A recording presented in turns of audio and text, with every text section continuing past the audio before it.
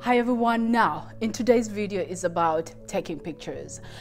A lot of people think that it's vain, or rather you're too full of yourself when you're busy taking pictures of yourself all the time, especially selfies. People are so up and arms against it. We need to stop doing that. Take your pictures no matter what you're doing. Just take them. Just take them. It doesn't matter whether you're practicing or you're doing it because you love or whatever reason it is. Just take your pictures. Take pictures of yourself. Love yourself by taking pictures of yourself. You don't need to, wait for a photographer to come and take pictures of you. But anyway, the main purpose of this video is the reason I just wanted to talk about why you really need to take pictures, because there are other reasons that will actually help you with you taking pictures. Now, there's branding. This is the thing. If you have let's say a business, or you have a social media that you want to promote, your pictures need to look amazing so that people can be hooked. People can be like, "Ooh, she looks nice. Oh my goodness." All those things. But you will learn as time goes by.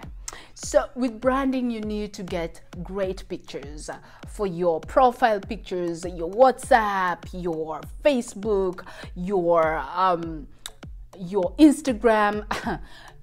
Don't use your social media just for friends.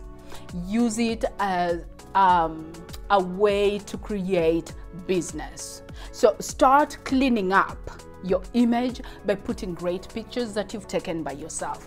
Because, believe me, anyone can take a good picture. It's just that you need to put in effort in it. And if you don't, find a friend. I'm pretty sure like you will find in every probably 2 people, maybe 3, maybe 5, there's somebody who takes great pictures, and they can tell you, okay, lift your chin, do this and do that, and you will take your pictures. Now, another thing is for product. Let's say you want to sell product. You don't have to take pictures of just yourself. You can take pictures of, the products that you're selling. So in case you have maybe you're showcasing something that you want to sell, you need to understand a picture taking, just the basics. You don't need to go deep into it. The best thing to do is finding light and background of the particular item that you're taking picture of. It needs to be nicely done and there's no clutter.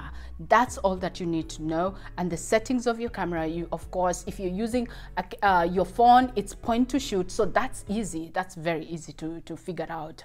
But for branding, it's very good. Another thing that I wanted to talk about is tracking your progress in social media. So for instance, you don't even know what your thing is on social media. Use pictures to relay that message. You're probably into taking pictures of landscape, of buildings, of flowers, of people, of, I don't know, whatever you like taking pictures of. Like, start putting them out there and stop hiding them. And I am talking to myself because I've been taking pictures for the longest, like from 2014 or something like that.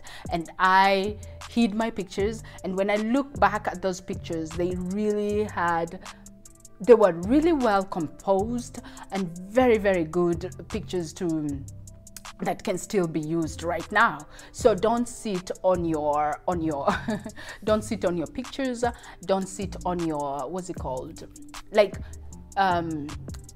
bring it out for the world to see. If there's anybody who can criticize your work and give it a productive criticism, then even better. So put yourself out there so that you can look back and see where you've come from. Also, in so many other areas, it's just not in photography. Let's say you're doing fitness. It's also good to put your pictures out there and see how you looked. Probably at that time, you are on a different fitness level, and as you keep on growing, keep learning and keep growing. So don't forget that you're putting it there for yourself and for others. Sometimes you might put things up on the internet and you think, okay, maybe I'm just, I don't know, I'm just being too much, and I don't know if I'm doing this for the right reasons. But even if people don't recognize your work, or they will come. It takes just consistency. Why should you take pictures?